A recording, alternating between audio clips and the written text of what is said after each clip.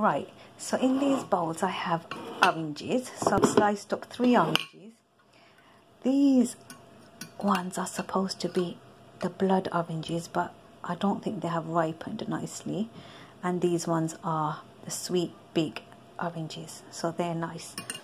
So what I'm going to do is add salt, and if you have sea salt that would be better, but this is the only salt that I could find in the shop. I know it seems like a lot, but you have to put quite a bit of salt, and you'll only understand this if you are Bangla, because that's what Banglers do, they put salt on fruit. But try it anyway. And I've got chili powder, so I would add chili.